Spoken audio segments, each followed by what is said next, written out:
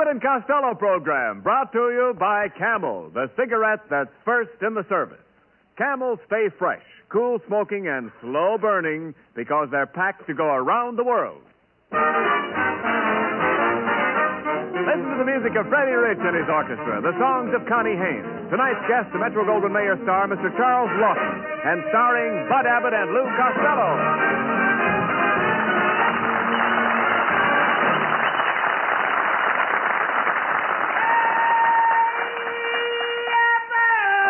Oh, there you are, Costello. What's all the excitement? Oh, the excitement. I was just out shopping, Abbott, Yes? and I bought a beautiful Valentine. You know, next Monday is Street Valentine's Day. What day? Street Valentine's Day. Here it is, right on the card. See it? What? ST Street. Oh, no, you dummy. That's Saint Valentine. ST means saint.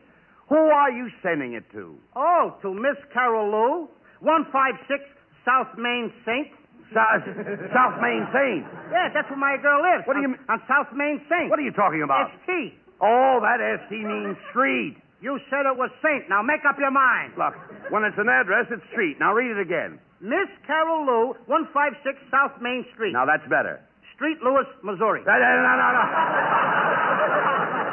Just a minute, Costello. That's St. Louis, Missouri. Yeah, but that's an address. Yes, but this time it's Saint. Well, make up your mind. Sometimes it's street and sometimes it's Saint. When is it is and when is it ain't?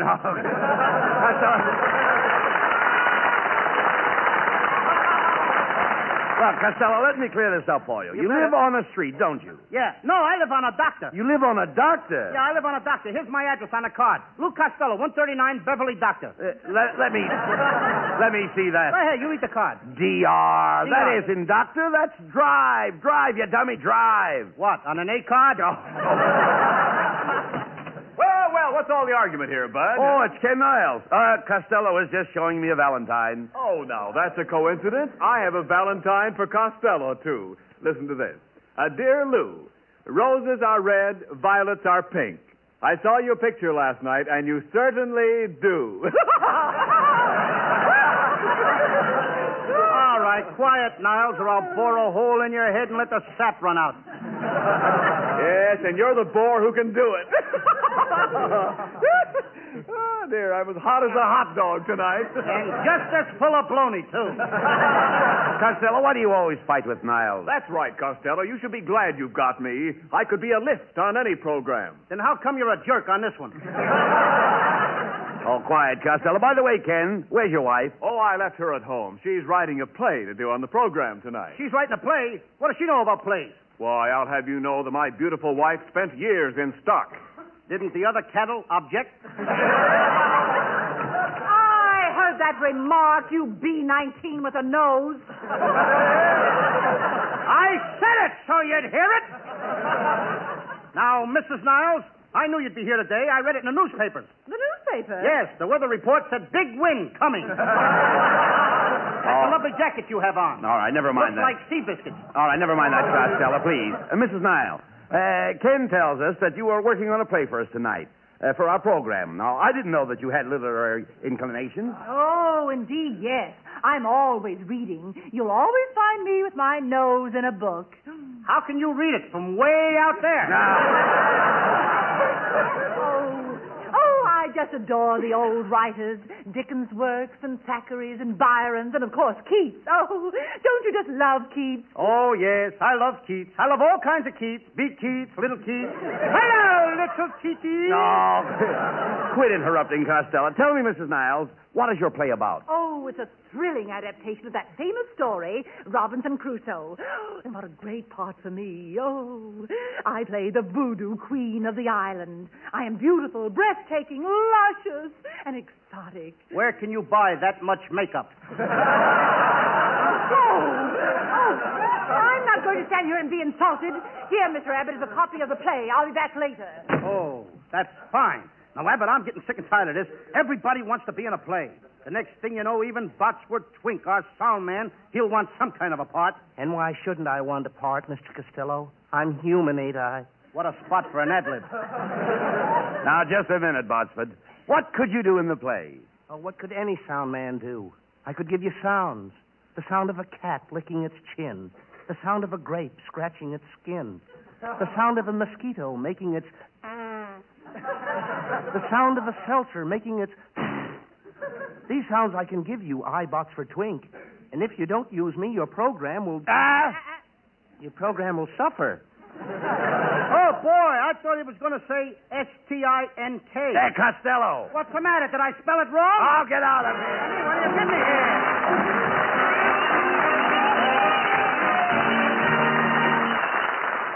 North of the Persian Gulf are Americans, soldiers, railroad men, truckmen, seeing that the tanks and the guns speed along the overland supply route to Russia. To Americans in Iran, in Iraq, to Americans throughout the world go Camel cigarettes by the million, by the ton, for Camels are first with men in all the services according to actual sales records. And when the Camels get to Iran, or to you, they're fresh, cool smoking and slow burning because they're packed to go around the world. Because Camels stay fresh and because they have more flavor, more people want Camel cigarettes now, both at home and overseas.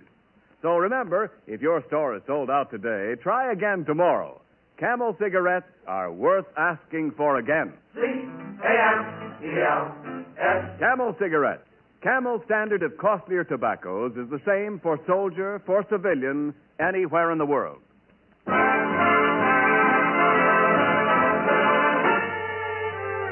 Freddie Rich plays the lovely David Rose composition, Holiday for Strings.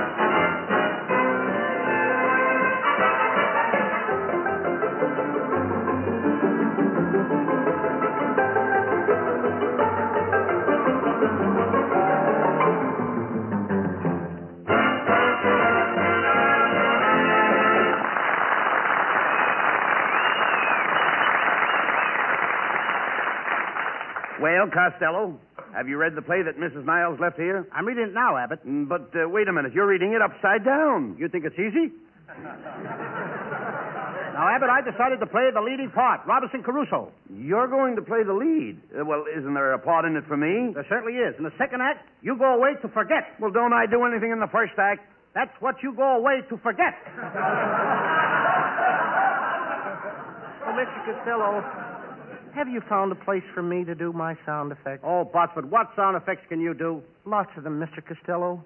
Did you ever hear a mountain calling to its son? A mountain calling to its son? Of course not. I'll show you. A mountain calling to its son. Hey, Cliff!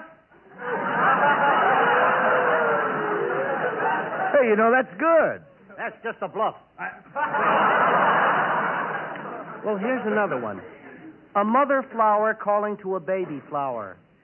Hiya, bud. And did you ever...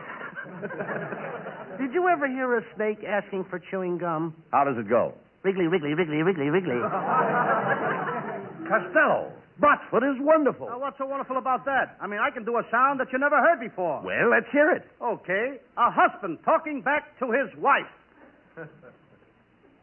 That's all.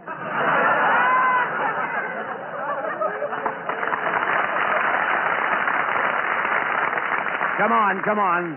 Come on, Costello. Give Botsford a chance in the play. Okay, Abbott. Now listen, Botsford. You can be in a play, but remember, don't make any sound effects till I give you the word and the sound and the cue. Yes, Mr. Costello. This is your chance to be a big shot. Big shots, yes, sir. That isn't a word. Wait for the play. Come in. Pardon me, is this the Abbott and Costello program? What do you think it is? I'm sorry, I just walked past a glue factory. I haven't noticed any change. Hey, Abbott. Who is this fresh guy? Costello. It's that great actor, Charles Laughton.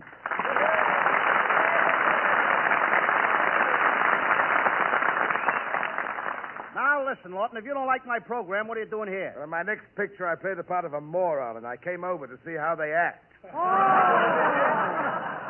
So you're going to play the part of a moron, eh, Lawton? Yeah, that's right. That's what I call perfect casting. How do you like that, Fatso? Costello, you can't call a man like Mr. Laughton fatso. Why not? What's the nickname for Charles? It's Chuck. What's a chuck? That's a roast. And what's a roast? A roast is a fat piece of meat. Hiya, Fatso. Now, cut that out, Him Costello. with the overlapping hair? Never mind that. Mr. Laughton is a polished gentleman. He looks like he's shellacked. See here, Costello, I've only seen you once before, for which I'm very thankful. However, in the event I permit such a catastrophe to occur again, I shall depart as a measure of self-discipline to a small tropical island. There I shall mount my head on a tripod and spend my declining years kicking myself in the face at regular 5-minute intervals. Well, with your face, it would be an improvement. Here, Costello. None of that now. Say, by the way, Miss Laughton, how would you like to appear in our play tonight?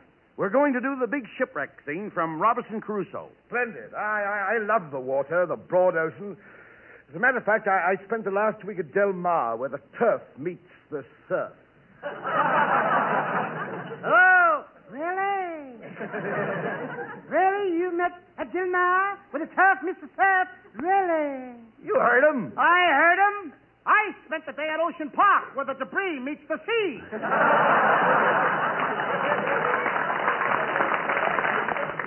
Shut up, Costello, please. Charlie, as the play starts, we board the ship and go off in search of adventure. Yes, I'm Robinson Crusoe, the captain, and I'm sailing my boat around the Horn. Horn, yes, sir. Hurry up!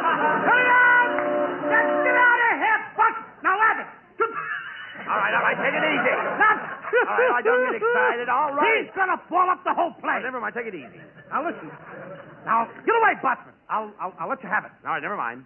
Now, back to my acting. Mr. Laughton, we're in the middle of the ocean, and a big storm comes up. The boat begins to break up because it's only an old bark. Bart? Yes, sir.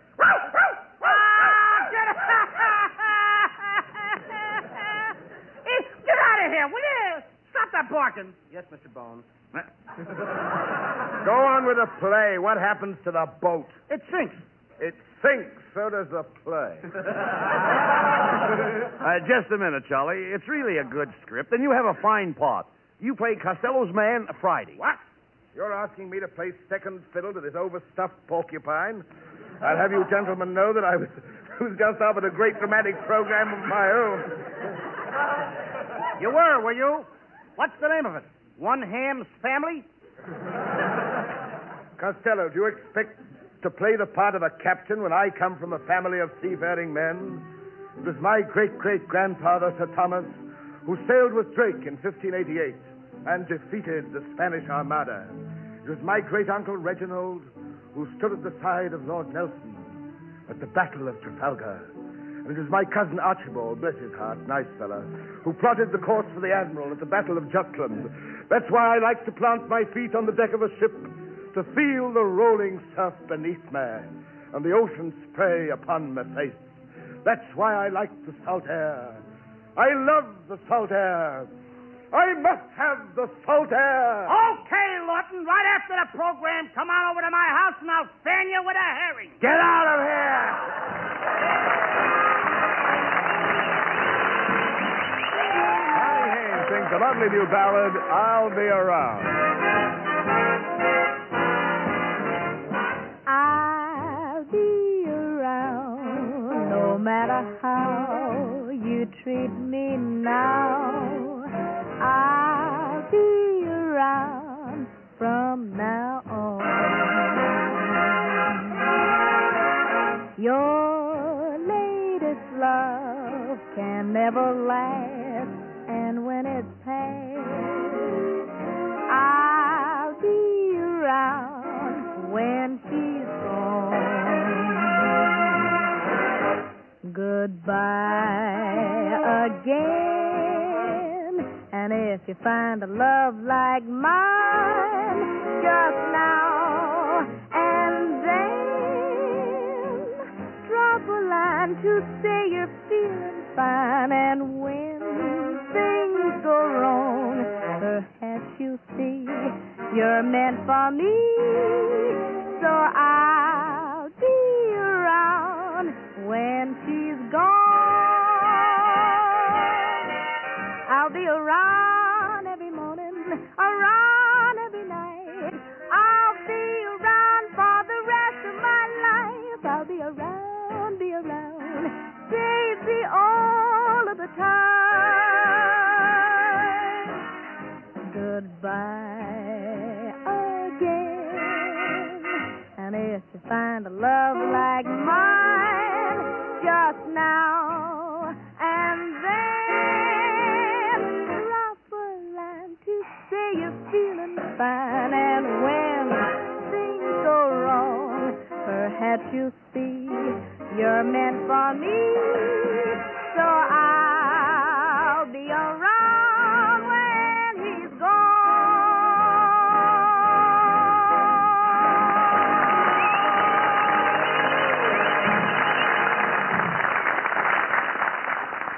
They wouldn't take the old gray mare in the army because she had flat feet. Listen. Yes, sir, that's flat. And it can be worse than your cigarette. If you want a cigarette that won't go flat, no matter how many you smoke, get Camels. You see, Camel cigarettes have more flavor, the result of expert blending of costlier tobaccos. And more flavor is what helps Camels hold up, keep from going flat, no matter how many you smoke. Prove that in your taste and throat, your T-zone. Your taste is your best place to test Camel's rich extra flavor. And your own throat will give you the last word on Camel cigarettes' smooth, extra mildness. And remember, Camels stay fresh, cool smoking, and slow burning because they're packed to go around the world. C-A-M-E-L-S. Camel cigarettes. They're first in the service. They've got what it takes.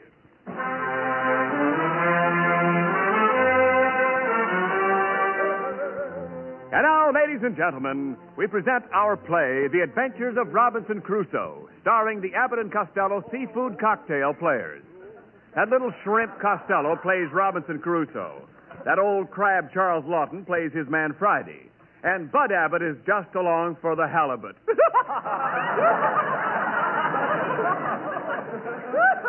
the halibut. Ah, come on, Niles. Huh? Announce the player, I'll belt you with a smelt. As the scene opens, Robinson Costello and Bud Abbott are aboard ship in the midst of a terrific storm. And the ship is sinking. Come on, Costello. We have to dive overboard. The ship is about to capsize. Cap what? Capsize. Don't you know what capsize is? Yes, sir. Mine's 6 or 7 8. Ow! Quiet. Come on. We'll have to swim for that island. Come on. Jump in the water. Abbott! The water's cold. All right. Look at me. I'm turning blue and red and pink and purple. I'm freezing in Technicolor. Stop worrying and start swimming. We've got to make the shore. Hey, Abbott, I feel something. A shark is biting my toe. That can't be a shark. Sharks travel in schools. Then this one is playing hooky. Look, listen, Costello. We'll float into shore. Here comes a big wave. I'd rather wait for a little whack. Here it comes, Costello. Come on, get ready. Oh, boy. Oh, boy. Blow on my clothes and dry them, kid. Yep. Well, we made it all right. Now we've got to find out where we are. There's nothing on this island but dense tropical jungle. Hey, Abbott, look up in that tree. It's a jet. That's a monkey. They sure fool you, don't they?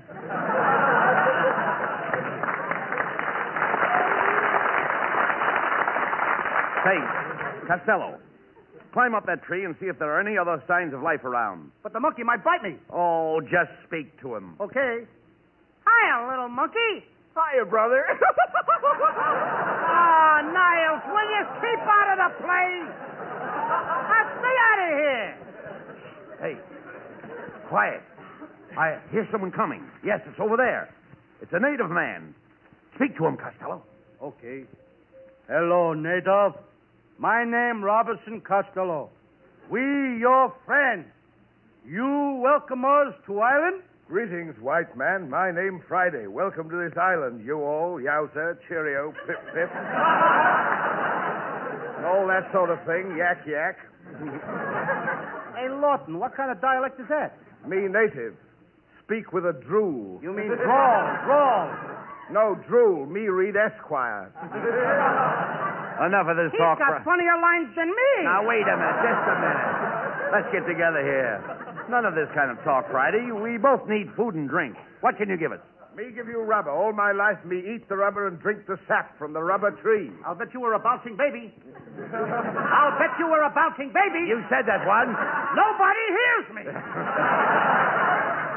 Just a moment, Friday. Do you really enjoy this diet of rubber? Oh, yes, stranger. The rubber has a wonderful tang. But how do you feel after you eat this rubber? Oh, it makes me feel like a king. And you want to sing in the spring. I hear Laughton overacting. You know, silence you all. I advise you to leave this island at once.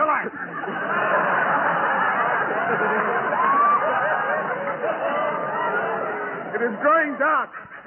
Night is falling. Night falling, yes, sir. You see, Abbott, you asked me to give Butler a chance, didn't you? Now put him back in a cage. No more sound effects. If I hear one more peep out of you, Butler, I'll give you the bird. Bird, yes, sir. Meadowlark. Nightingale. Robin. Will you please get out of here? Costello, let's get back to the play. Remember, the play is the thing. Who called this thing a play? Now, look, Friday. See, you started to warn us about this island. Don't pay any attention to this guy, Abbott. I know every island around here like a book. I've even been to the BVD Island. The BVD Island? Yes, the West Indies. Undies. That's when I was working in shorts. Costello. Yes, sir. Will you keep out of this and let me talk? Now, tell me, Friday, do you think we're really in danger? There's no escape for us. Listen. Why, even now you can hear the drums of doom. Doom, doom, doom. Doom, doom, doom. Yak, chili, bum, bum. Doom, doom. Listen to those jive drums, Abbott. What does it mean? It means that the voodoo queen is about to make a human sacrifice. The sacrificial fires are already burning. Oh, help! Oh, it's terrible! It's terrible! Well, what's the matter? Oh, it's awful. First they put me in a big pot, and then they take me out of the pot, and then they put me back in the pot, and then they take me out of the pot. Wait a minute. Who are you? Oh, just a little poker chip. Come on, Niles. Stop making an ace of yourself. Never mind him, Costello. Come quickly. We must run for our lives. Yes, before the audience comes up the stage and gets us. I am moving while reading script. No! Someone is going to get a pot shot at me. Do not move or you will die. Look, the voodoo queen approaches with her 3 sacred guards. I will speak to the guards. Greetings. Greetings. Greetings. Greetings. Sounds like my draft board. Silence, white man. The queen is about to speak. Greetings, Friday. Greetings, Saturday. Saturday? Yes, I'm Friday and she's Saturday. Who are these 3 guys? Sunday, Monday, and all words. Costello, be careful what you say, Costello. Yes, and do not allow your eyes to stray from the queen's face. That is right. You must face me or face death. I'd rather face death. Oh, you fool. Do you not realize that beauty is only skin deep? Well, go skin yourself and come back. Oh, I've heard enough. These men must die. But, Your Majesty, Costello did not mean it. No? Costello just said it for a lark. Lark? Yes, sir. Lark. Sparrow. Nightingale. Oh, come on. Come on, will you get out of here? Will you, Botsman? Come, guards. Throw these men into the sacrificial fire. Quick, we've only one chance. Down on your knees. We must plead for our lives. Ask her for mercy. Come on, Costello. We must ask for mercy. Mercy! Mercy! Mercy! Mercy! Dotes and dotes and dotes and little and beside me.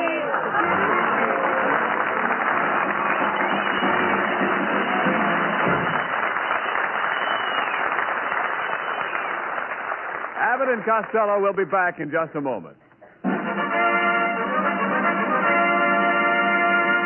Thanks to the Yanks of the Week.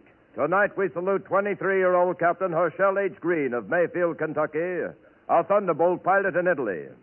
Flying one of a squadron of P-47s, Captain Green shot down 6 German planes in 15 minutes, adding his score to 30 others shot down by the squadron in this single action with the loss of only 1 Thunderbolt. In honor of you and your squadron mates, Captain Herschel Green, the makers of Camels are sending to our soldiers overseas 300,000 Camel cigarettes. Each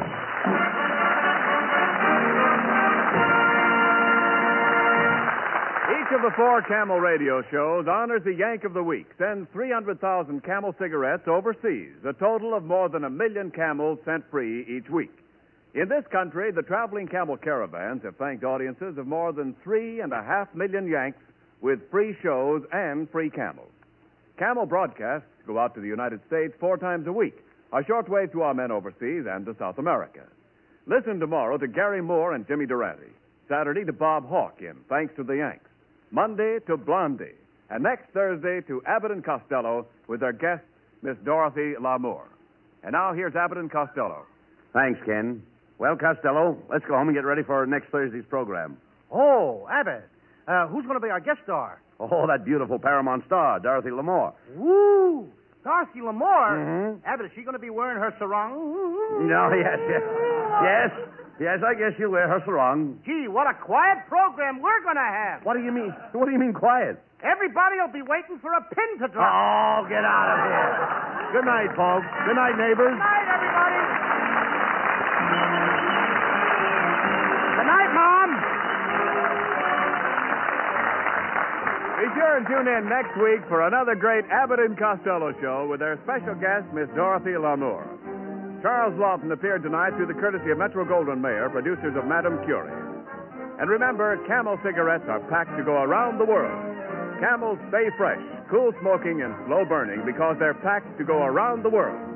This is Ken Niles wishing you a very pleasant good night from Hollywood.